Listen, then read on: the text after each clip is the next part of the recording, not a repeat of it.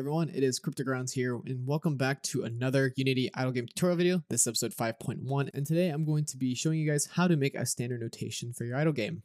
If you end up enjoying this video, make sure you please leave a like as it really helps out the video. Subscribe to my channel if you're new around here, and turn on the bell so you can get notified for whenever I post new videos and when I go live. So let's hop right into it. So first, before we actually start making this, I want to explain what standard notation is. So standard notation is where you have a number like this, and you pronounce it as like 1 million. Okay, so this is 1 million, right? You also have 100,000. So this 100,000 basically becomes 100K or 100,000. So it's just an abbreviation for 100,000. Now 1 million, that is 1M, representing 1 million. Next thing that I would like to explain is that our notation system actually comes from antimatter dimensions. So I have found it on their GitHub under format.javascript, and you'll see if you ever take a look, ours is very similar. I basically just converted the JavaScript version to C# because obviously we're making our games in Unity and C#. This all looks very complex, so I will be sure to explain very thoroughly on how it all works. So let's hop to our method script.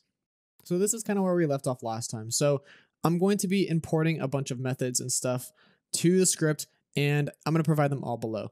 So I don't want to type this all out because there is truly a lot going on, but I'm going to explain everything very thoroughly.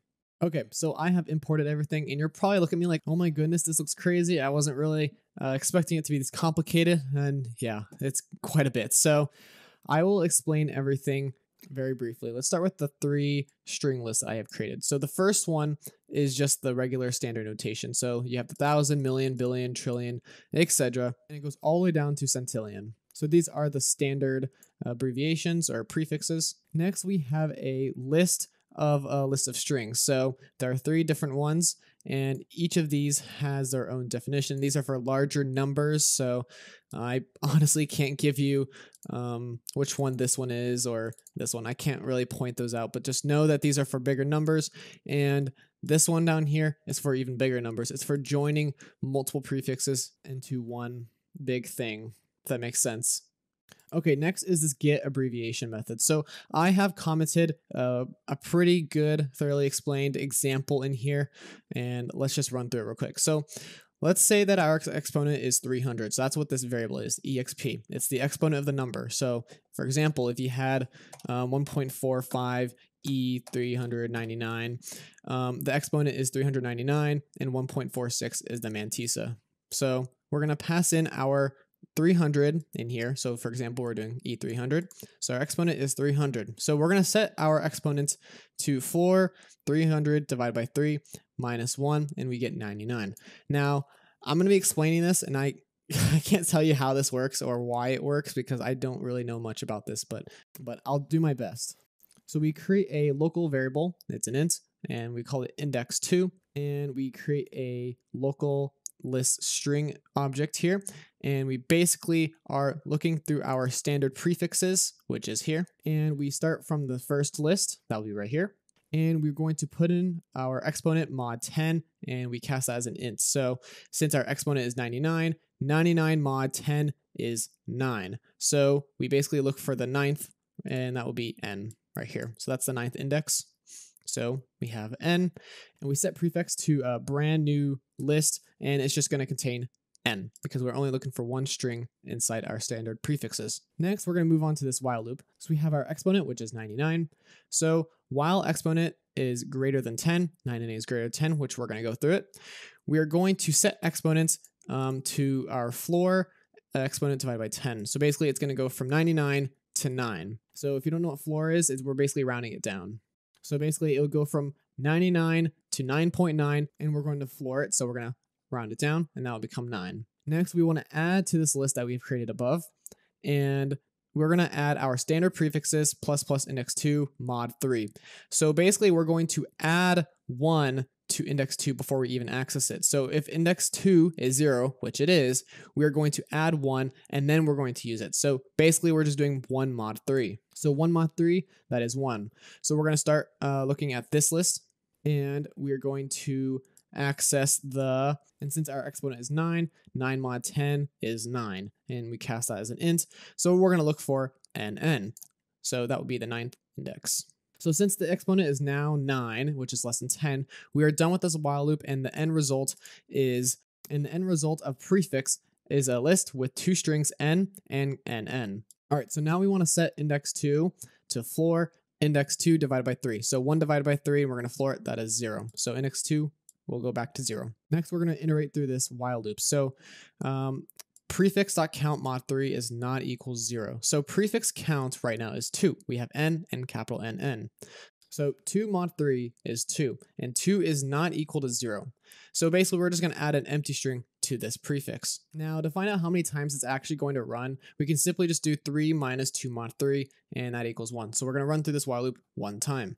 And our goal with this is to have the prefix list have 3 strings inside of it. So regardless of what happens above, prefix.count will always end up being 3. It's going to have 3 strings inside of it. After this while loop, we create a local string variable, and we're just going to set it as an empty string. So we're going to be running through another while loop, and this basically just joins everything all together. So index 2 is 0. So index 2 is greater or equal than 0. That's true. So we're going to run through it. So first run, we're going to add basically, since index 2 is 0, we're going to add prefix 0 times 3 plus 0 times 3 plus 1. And then another one of 0 times 3 plus 2. And we're at the end of that, we're going to add standard prefixes 2 at index 0 to ret. So to summarize that together, that is basically prefix is at index 0 plus prefix at index 1, index 2, and then standard prefixes 2 at index 0. Which again, I know, sorry, this is a tongue twister. We're basically adding n plus nn plus empty string plus another empty string. And now we get this empty string from standard prefixes 2, and that is right here. That is index 0. So I know I'm hopping around a lot, so I'm really sorry if it's really hard to keep track. I honestly didn't really know how this worked until I dove a little deeper before this video. We have our ret, and that is going to be equal to capital N, lowercase n. So after we do that, actually, while we're doing that, we are subtracting index 2 by 1 after we access it. So index 2 is 0, and then we're going to subtract it by 1. So we're still using 0 in here, but index 2 will be -1 afterwards. And since it's -1, the while loop stops. Last but not least is the final part, and this is when we have really big numbers. So yeah, this only occurs with bigger numbers, and most of the standard prefixes 2 have a dash at the end. So you can see here they are. In that case, if ret, the string variable that we have here, ends with a dash, we're basically going to crop it by 1 character. So that's what this slice method is here. I'm not going to really explain it. It's basically just a substring. So you're basically just cropping out a string and getting rid of the rest. So that's what this is. And after that, we'll just replace a bunch of strings with new strings. And as you can see, they're stated here. So will be replaced with m, and so on. You can see there's more here. So that is all the custom methods we'll need for the standard notation. Let's put it all together. So for the standard notation, there are 2 parts of the string that we're going to return.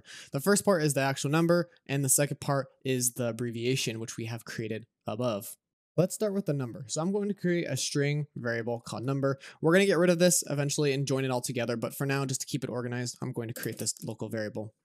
So the way we want things to display is something like this. We want to have 145,760,000.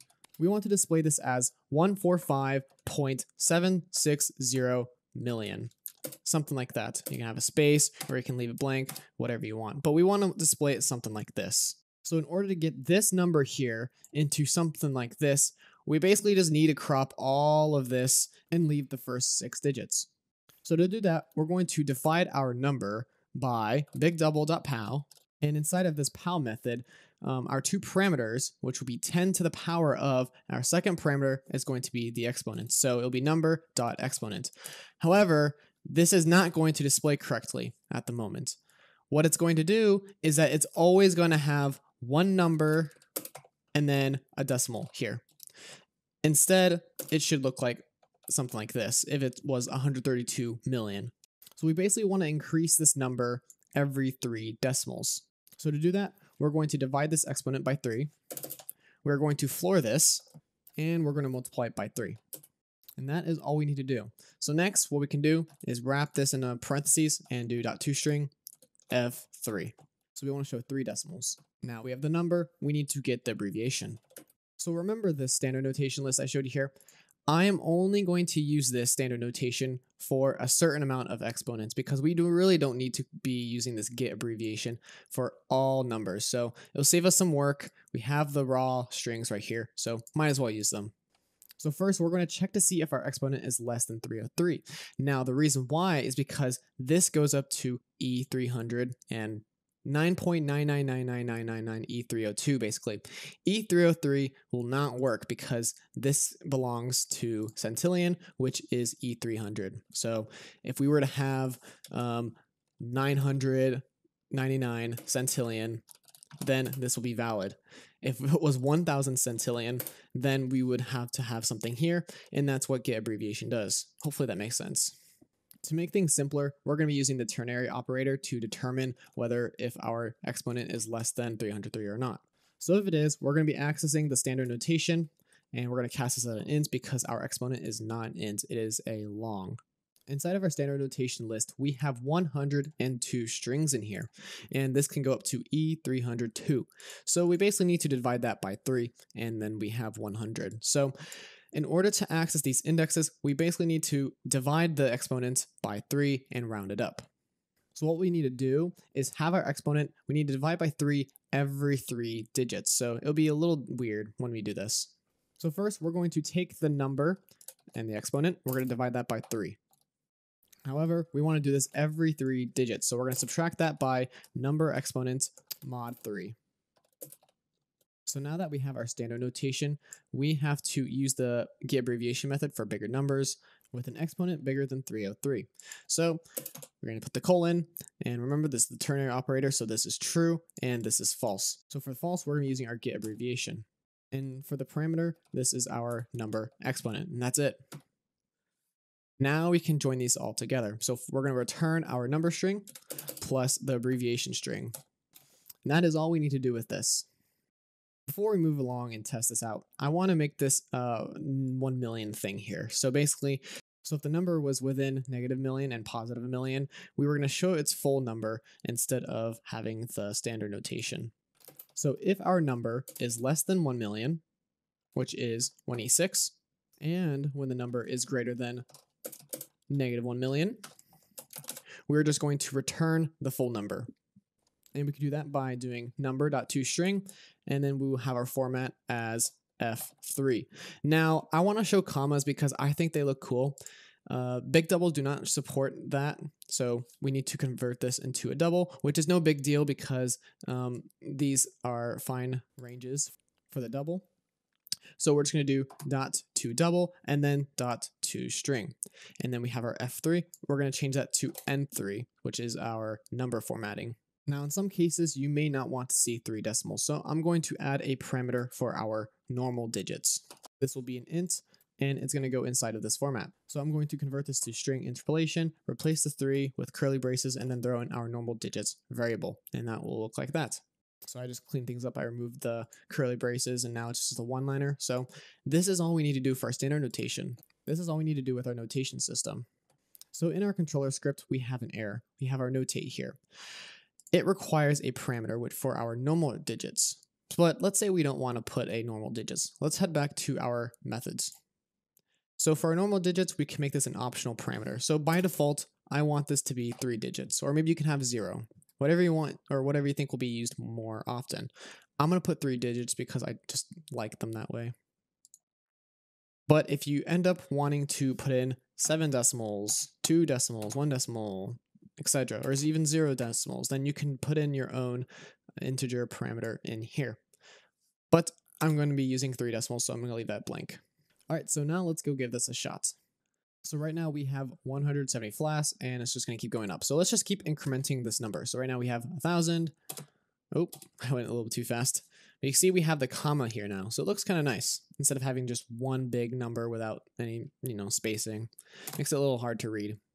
So next, if we go to the millions, we have M, 7, 8, 9, 10. Okay, let's just keep going. Let's go to 222. So we have TST. Let's go to 300. We see N and N, like we saw before. 303, and we have centillion. So actually, my bad. I meant to say that the limit is 305. And if we decide to keep going, 3000, you could see we have some spacing going on here. So we can keep going on. You can see just it gets very complex very quickly. So yeah, that's unreadable. At this point, you want to use scientific notation. If you don't, then you're stupid. So I hope you guys found this video helpful. And if you did, and if you enjoyed this one, make sure you leave a like, subscribe to my channel if you're new around here, and turn on the bell for future notifications for videos and live streams. I will be seeing you guys at episode 5.2, and that will be on scientific notation. So stay tuned for that. Hope you guys have a great day or night. Thank you for watching. Peace.